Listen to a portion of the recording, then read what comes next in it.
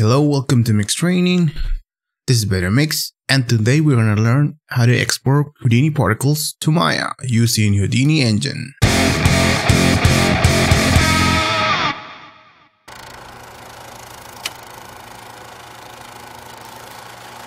Alright, so for some reason I have this particle man who is actually dying to be rendered in Maya.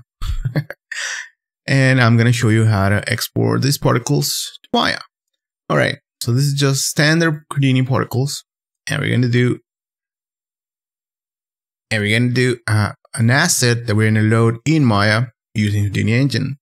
So for this, you need to have Houdini engine for Maya already installed, and as you can see here, I already have it. Okay, so you have to install it, then go to plugin manager and activate it. Here is for me, auto load. Okay, close. So now let's go back to Houdini, and what we're gonna do is an asset. I already have it here, but I'm gonna redo it just for you. So let's create a geometry node. I'm gonna call this particle exporter, maybe. You can call it whatever you want. Hide that one. So here, I'm gonna load the cache that I already have the particles, because these particles are there's a lot of particles, so I'm loading a cache that are already baked in Houdini. All right, so here's my particles. I'm loading the particles. Now what we're gonna do is get this node, go to assets, new asset from selection. It says if I want to create a subnet, say yes. Now call it what you want to call it. Let's call particle exporter, and I'm gonna save it in this project. Job here, particle exporter, accept. There's the HDA that we're gonna load into Maya, accept. Now what we need here in the parameters, we only need to go to the node properties, and actually not from nodes, and go into the subnet and to the particle exporter file, and we need the geometry file and maybe the reload geometry just for safety. Let's select both transfer and subnet and make those invisible. We don't need those.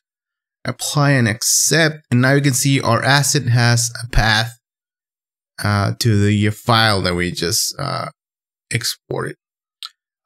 I'm gonna make this by default. Maya will not know how to interpret. Maya will not know what this heap file is, so we're gonna deal with that when we are back in Maya. So let's just rename this particle exporter, and that's basically all we need to do. Let's make sure that it's saved. Save it. Now let's go to Maya. Houdini engine, load asset, and go where you saved your asset. Mine is just here, particle exporter. Open it, and you can see Maya, it's complaining that it doesn't know what the hell this thing is. So let's just, you can go select the path or not use the heap variable there. Let me just select.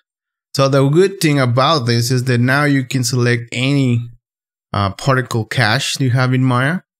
With this, it says you want to replace it, just say yes, and then just sync the asset, and now there it is. You can see there's my particles, and I can play. I can play because this is just one frame. So here you can actually use F4 like in Houdini, and that would work.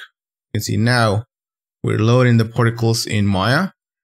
And now here in Maya, you can do anything else. You can see the particles come with the colors. And here in Maya, you can just render them. There's no light, sorry. Let me just create a skydome light, render this. And there we go. You can do whatever you want here in Maya. The particles will inherit the color, the point scale, and all that stuff. So once you are here in Maya, you can treat your particles as any other particles, do whatever you need here.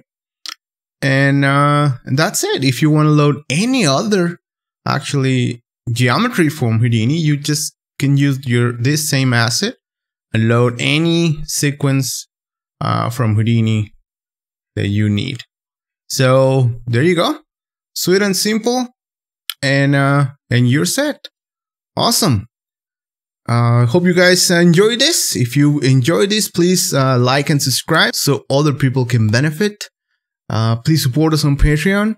And that's it. Let's keep learning together. I will see you in the next one. Cheers.